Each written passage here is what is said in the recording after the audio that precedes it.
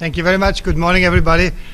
I am very happy to see so many of you here in Kaulak, some very known faces and other new faces, and I do hope this will become a very interactive and stimulating discussion.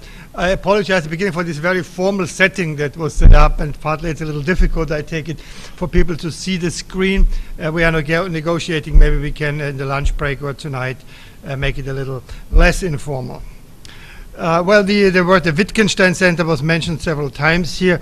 You find outside some information. It essentially is a collaboration between three groups who do demographic research in the Vienna area. The oldest is the population program at the International Institute for Applied Systems Analysis, IUSSP.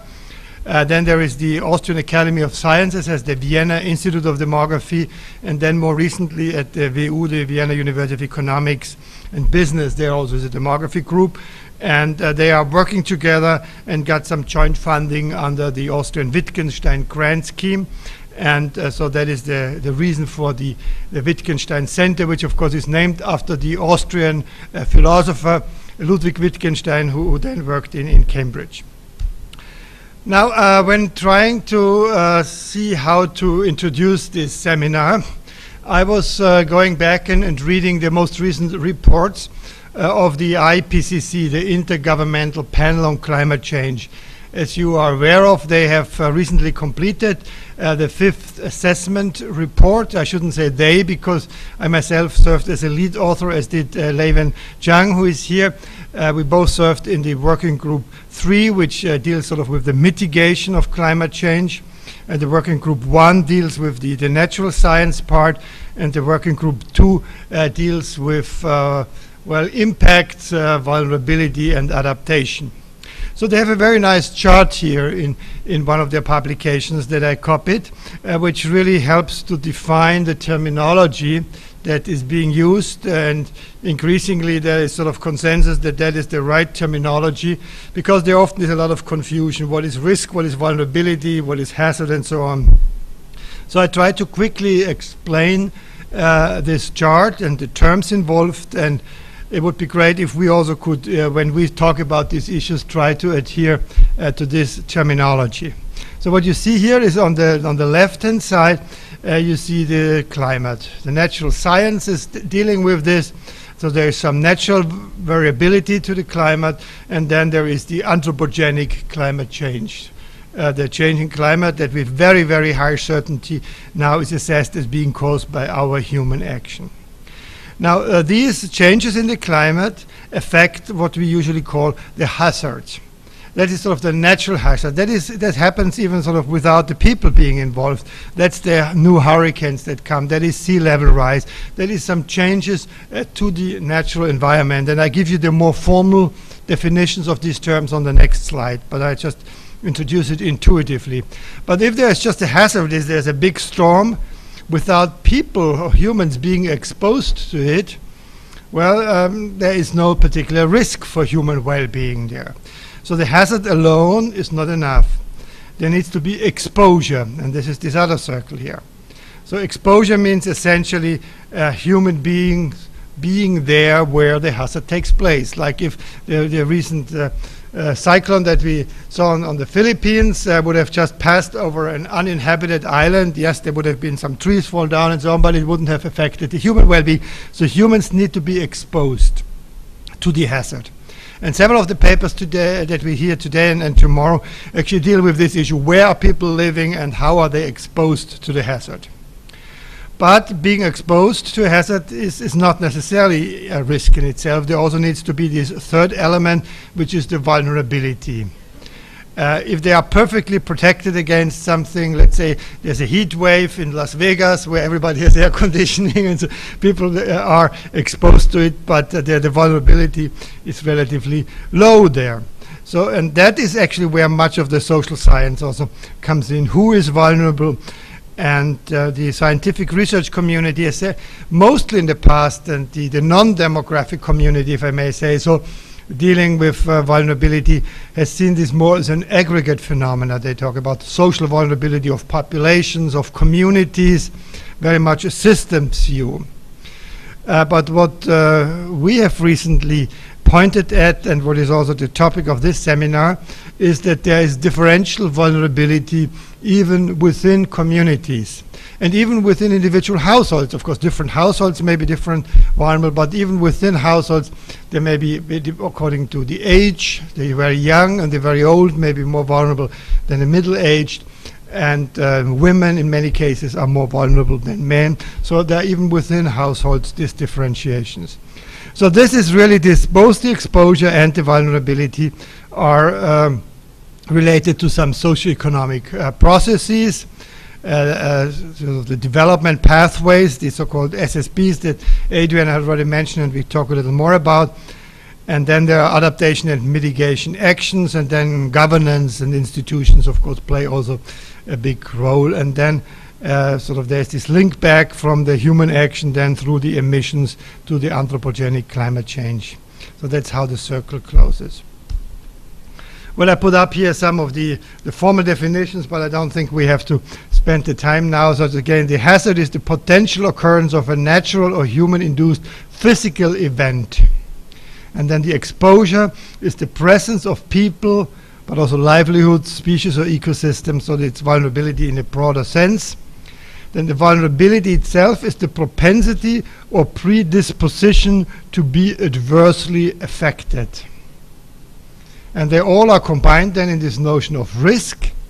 Is the potential for consequences where something of value, I mean, human life is the most valuable, but other valuable things as well, is at stake, and where the outcome is uncertain, and then even recognizing the diversity of values, because particularly when it comes to material losses, some people value it more than others, or certain things are more valued. But the thing about the value of life, that tends to be something that is universally appreciated across all cultures. Okay, now this brings me to another conceptualization that has actually underlying the project that is being finished now, that was mentioned, this European Research Council advanced grant on the topic forecasting society's adaptive capacity to climate change, where this seminar really is sort of the concluding meeting. And the way I've conceptualized this here, and some of you may have seen, I also had a keynote in the IPCC conference in Marrakesh some time ago on population-environment interactions. So again, we separate between the natural science part, the global climatic change as it happens up in the left corner, and zoom into somewhat more detail into the human population. So we, the humans, are indeed causing climate change through our consumption, mostly consumption of energy, but also land use change. And that causes the greenhouse gas emissions, which causes climate change. But again, and not all humans do it equally, and there has been a lot of analysis on how changes in the structure and size of human populations impact the energy consumption. And some of the work that Brian O'Neill and Levin have first done at IIASA and now are doing at NCAR is really one of the leading attempts to try to disentangle the different factors of population size and household structure, urbanization, and so on, as they feed into different pathways of greenhouse gas emissions. But it is also us, it is also the humans that have to come up with solutions, so what we call the mitigation, the reduction of our emissions, and that is through innovation, through technological advances that in the end hopefully will reduce greenhouse gas emissions without compromising our well-being and even economic growth. This is this notion of green growth, that we can have economic growth while at the same time reducing our emissions. So these all are the impacts of human populations on the climate. So what has received much less attention so far is the feedback, so to say, the effect of a given already unavoidable climate change on our human well-being. And what you see here is that the global circulation models show you that there are likely ranges. There still is a lot of uncertainty, but the IPCC clearly defines some ranges on future temperature, humidity, extreme events like big storms and so on, and sea level rise in different parts of the world. And that somehow affects our health and mortality. It affects our livelihood, and also the movement of people, sort of environmentally induced migration is a big topic these days. But here again, it is not all the people even living in a given territory being affected in the same way by this. There is, as we said before, differential vulnerability. And this vulnerability differs by some of the human sort of aspects or demographic dimensions that we are considering. It differs by age, it differs by sex, gender, it differs by the level of education, it differs by the place of residence, household structures, and then of course some of the economic variables such as income and so on. So this is really the topic of the conference now. We used to have a study of the past 5 years where we zoomed into the education as a driver of adaptive capacity and vulnerability, and outside you find a just published hard copy of a special issue of the journal Ecology and Society that has many studies focusing on education as an important factor relative to income and other factors in terms of affecting our vulnerability to natural disasters. And there's enough copies that we carried over from Vienna for everybody, and I encourage you to look into this. Just a word, you may wonder, what does education have to do with demography? Education is often seen as sort of a social aspect that may or may not be relevant, and something that is sort of assigned to people rather than really changing people. And therefore, we recently had done a lot of research to demonstrate very clearly and unambiguously that there's good reason to assume what we call functional causality from education to all kinds of desirable outcomes ranging from health to income, and also in reducing vulnerability. So education is not just a proxy for socioeconomic status, as many of us social scientists tend to see it, but it really changes even the structure of our brain. We went deeply into neuroscience. There is Eric Kandel, who got the Nobel Prize in medicine and physiology in the year 2000 for his work. The book is called In Search of Memory, and other books like how do we store knowledge in our brains. And he makes it very clearly that every learning experience, particularly if we repeat it, builds new synapses in our brains and makes us physiologically different from before the learning. He very clearly said, like in a meeting that I was with him, he said, now let's repeat this point again. And I repeat again, education changes our brains. Now when you walk out through this door, you are physiologically a different person as when you walked in. Education does some real change for the rest of our life. And that's very important when we look at the effects of education. It just is not something assigned or self-sorting, but it has a real change. And similar to age and to sex, it has both sort of physiological as well as some social connotations and forces.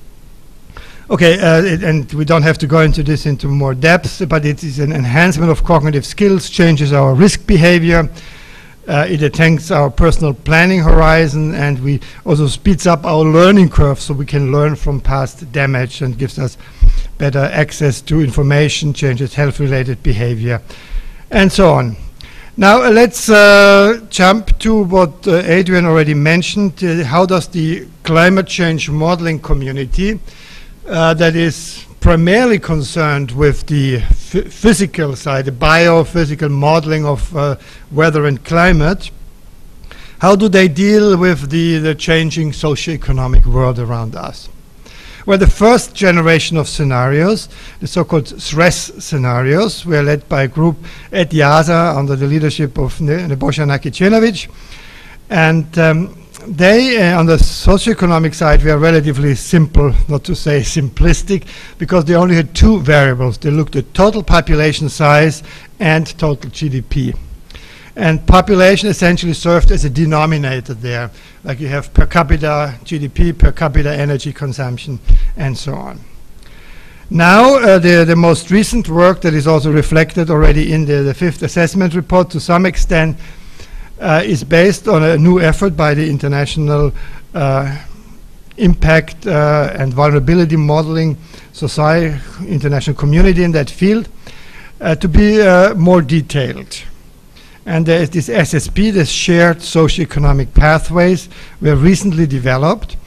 And in what I call the human core of the SSPs, of course, there are many more economic and energy-related aspects to this. We have population scenarios for all countries in the world that are sort of three-dimensional in terms of age, sex, and the level of educational attainment. And in addition, we have some projections of urban rural place of residence. And then we'll also hear today or tomorrow actually more about then consistent GDP scenarios that are consistent with the human capital trends. So again, why was education included in this? Because it has been agreed that education is a single most important source of observable population heterogeneity next to age and sex. And it is a measurable, a good indicator that is also stable and consistent. And it really tries to capture in as comprehensive as possible way the empowerment of people to do what they want to do and their social status. Well, it was already mentioned by Adrian that there is this special issue of population and environment that describes these scenarios and also summarizes what we know about the mitigation side as was presented at this Canberra workshop. Now, just to repeat again the logic of these SSPs, the challenge there is really to at the same time capture two dimensions. Capture the socioeconomic challenges for mitigation. It means our capacity to reduce greenhouse gas emissions essentially, and the socioeconomic challenges for adaptation. And these, of course, are the same forces, and along the diagonal you see on the left-hand side very rapid development that is also viewed as a sustainable development, and on the upper right corner is a stalled development and a fragmented world that has high challenges on both sides. Just to illustrate quickly what is sort of the demographic scenarios behind this, you see the pyramids by age, sex, and the color gives you the level of education, with red having no education, yellow having primary education, light blue secondary, and dark blue tertiary education. This is the world today, essentially, on the left-hand side. It still looks like a pyramid. It's now a bit over 7 billion. And then we have the two most extreme, the SSP1, which is the rapid development, which in technological sense also is the sustainable development. There you combine low fertility, also increases in life expectancy with very rapid further expansions of education. So this is a pyramid that is not unlike what the European pyramid, for instance, looks today. So this is a very developed society. And then on the contrast, in the same year, 2050, under SSP3, you would see a pyramid that still is much younger because fertility is higher under these conditions, and also in many countries the education progress is stalled, and actually the attainment distribution worsening in some countries because high fertility is combined with no further progress in education, so you have even in absolute terms larger numbers of uneducated people in the young ages.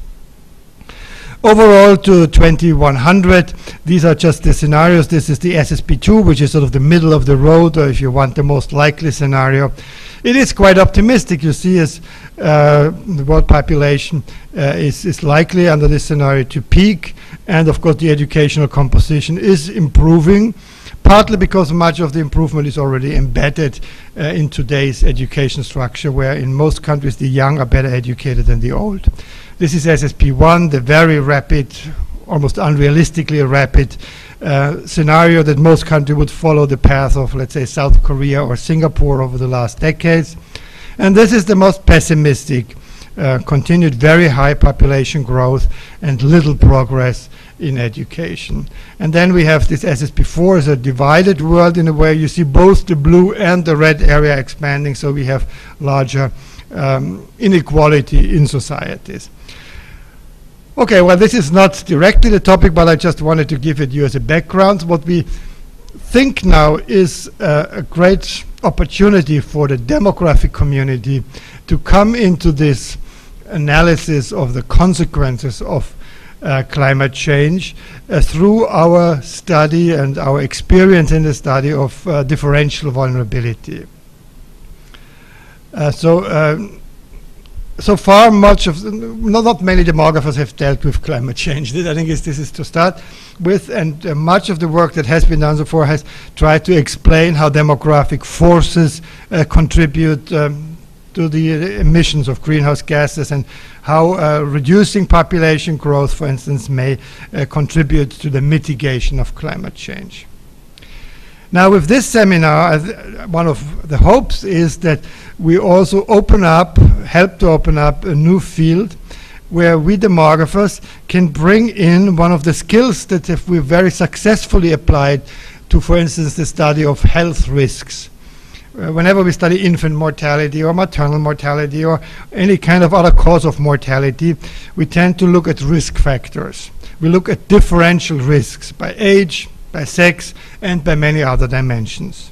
So this is our daily bread in a way in other fields, and I think we could and should apply this also to the risk of vulnerability to natural disasters. So we can bring these skills and the associated methods to the benefit of the disaster vulnerability community. Traditionally, this community tends to focus primarily on the spatial dimension. Where are people living? And not so much, but increasingly also what they call social vulnerability of systems, but less on the vulnerability of individuals, as we demographers tend to do. But we know that even, as I said initially, within the same communities, different households are vulnerable to different degrees, and even within households, the risks tend to be different by age, sex, and other demographic dimensions. Well, I want to conclude with a little explanation why we are here in Khao Lak today. And it happened to be almost 10 years ago. You all know about the tsunami on the 26th of December 2004 that hit the whole Andaman coast and large parts of Indonesia. And as Vipam Prajwapmop of Chula and myself, and together with people at the University of Singapore, were engaged in what was called the Asian Meta Centre for Population and Sustainable Development Analysis. I had a scheduled visit to Phuket for a research project just about a month after the tsunami had hit. And then Vipan and myself, we had a minivan and were driving here to Khao Lak, and this is not far from here, just a few hundred meters away. The only house that was left there, it was a fishing village. For some reason it was stronger than other constructions. And yeah, this is one of the hotels around here. It's not ours, but it's just next by. And yes, at that point, I didn't believe that any hotels would be constructed on this same place anymore. It seems to be the end of tourism here, but tourism is very resilient, and actually it's part of the reason when tomorrow we'll have this roundtable of local people, also the head of the local tourist industry, to see why did they reconstruct the hotels, what is their perception of a risk. Of course, a tsunami is different, it's not climate induced, but we thought it is sufficiently similar or isomorphic, as used to say, of the same nature as some of the disasters that may strike as a consequence of climate change. So since we have this real disaster where we could study all kinds of vulnerabilities and responses to it, we thought that it would be an appropriate location for having this conference. Thank you very much.